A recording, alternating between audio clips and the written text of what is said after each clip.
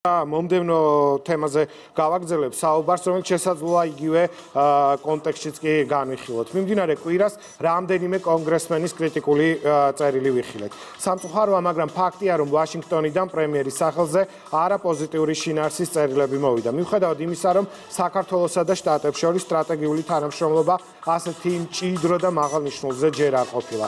კრიტიკულ შინაარსს ყველა თავისებურად ხსნის. მოვისმენთ როგორც ოპოზიციის, ასევე ხელისუფლების წარმომადგენელთა პოზიციები. საინტერესოა, რას ფიქრობს და რამდენად საგანგაშოა ამერიკაში საქართველოს ელჩისთვის ბოლო კვირის ტენდენცია. კონგრესმენთა კრიტიკული წერილები საქართველოს მთავრობის სახელზე.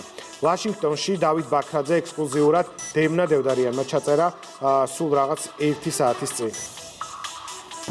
ბატონო დავით, დროის ძალიან მცირე მონაკვეთში 7 ამერიკელმა კონგრესმენმა არაერთი წერილით მიმართა საქართველოს პრემიერ-მინისტრს. რას ნიშნავს, როგორ ახსნით კომუნიკაციის ამ ფორმას, რაც კონგრესმენებმა საქართველოს მთავრობასთან მიმართებით აირჩიეს და რას ნიშნავს ეს კამპანიური ხასიათის წერილები?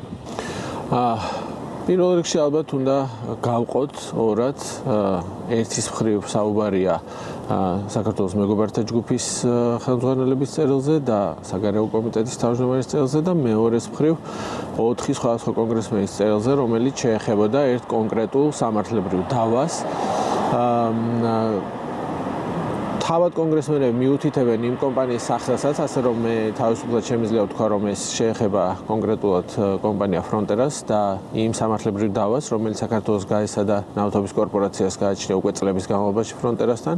ის ტონი, რომლითაც ფრონტერას მხარდამჭერი კონგრესმენები საქართველოს პრემიერ-მინისტრს ამერიკის შეერთებული შტატების სტრატეგიული პარტნიორი სახელმწიფოს პრემიერ-მინისტრს მიმართავენ, არის აბსოლუტურად მიუღებელი.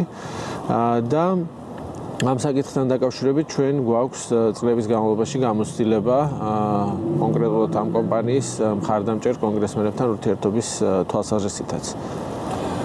ერთ-ერთი კონგრესმენის წერილში ცლად არის საუბარი კომპანია ფრონტერას შესახებ. დოკუმენტები დადასტურებულია, რომ ეს კონკრეტული კონგრესმენი არის ფრონტერას ლობისტი და ლობიზმის ბუნებიდან გამომდინარე, იგი საკუთარი ინტერესებით მოქმედებს. ეს ნიშნავს თუ არა იმას, რომ ამერიკელი კონგრესმენების დამოკიდებულება საქართველოს მიმართ შეიძლება არ იყოს ნაკარნახევი ორ მოკავშირე სახელმწიფოს შორის სტრატეგიული ურთიერთობების პერსპექტივიდან და გამომდინარეობდეს რაღაც კერძო საკუთარი სუბიექტური ინტერესებიდან. ამერიკის შეერთებული შტატების კონგრესში არის არაერთი პოლიტიკოსი მოგეხსენებათ, რომლებიც წარმოადგენენ და სწორედ აბსოლუტური უმრავლესობა ასეთია, წარმოადგენენ საკუთარ სამომრჩევლო ოლქს. ქართული რეალობიდან რო გამოვიდეთ, ასე ვთქვათ, თავიანთ მაჟორიტარულ ოლქს. შესაბამისად, ის კომპანია, რომელზეც საუბარია ფრონტერა, აქტიურია და სწორედ მისი წარმომავლობის ადგილი არის ტეხასი და ოკლაჰომა. შესაბამისად, ამ კონგრესმენებს აქვთ თავიანთი ინტერესი, რომ მხარი დაუჭირონ კომპანიას, რომელიც არის სამართლებრივ დავაში. საქართველოს სახელმწიფოსთან. ამ კონტექსტში ჩვენ წლების განმავლობაში ვნახეთ არაერთი წერილი, არაერთი რეზოლუციის პროექტი, მათ შორის საკანონმდებლო აქტის პროექტიც კი იყო ორჯერ წარდგენილი საქართველოს წინააღმდეგ, საქართველოს ხელისუფლების წინააღმდეგ, რომელსაც რასაკვირველია არანაირი ლოგიკური გაგრძელება ამერიკის შეერთებული შტატების კონგრესში არ მოჰყოლია. რა კომუნიკაციაში ხართ კონგრესმენებთან და აპირებთ თუ არა, რომ მიაწოდოთ სწორი ინფორმაცია და ზუსტი ფაქტები შექმნილ მდგომარეობასთან დაკავშირებით? გადაუჭარბებლად შეგვიძლია ვთქვათ, რომ ძალიან გახსნილები და ყოველთვის ჩართულები ვართ კონგრესთან კომუნიკაციაში. ამ თვალსაზრისით ჩვენ არაერთი ინიციატივა გვაქვს, რომელიც შემდეგ სამაგალითო გახდა სხვა საელჩოებისთვის და ჩვენ ნამდვილად კომუნიკაციის ნაკლებობას არ განვიცდით.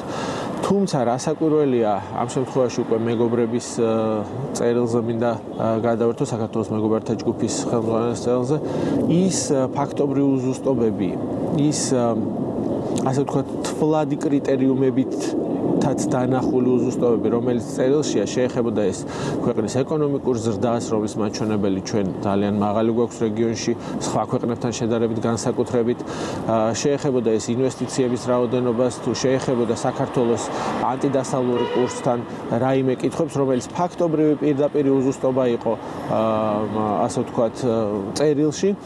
ამ საკითხებთან დაკავშირებით რასაკურველია ის ხალხი, ვინც ამ ინფორმაციას აწვდის ამერიკის შეერთებული შტატების წარმომადგენელთა პალატის, ასე ვთქვათ, წევრებს, ძალიან უხერხულობაში აყენებენ სწორედ მათ, რადგან მათ, ასე ვთქვათ, გარკვეულ არაზუსტ ინფორმაციაზე აწერენ ისინი ხელს. თუმცა ჩვენ ამ მხრივ გახსნილობის პრობლემა არ გვაქვს. ჩვენ უკვე დაწყებული გვაქვს და რასაკვირველია, როგორც სამუშაო დონეზე, ისე კომიტეტის წევრების დონეზე, ისე თავმჯდომარეების დონეზე, სრულად და ზუსტ ინფორმაციას, ასე ვთქვათ, დავანახებთ იმ უზუსტობებს, რომელიც ამ წერილში იყო.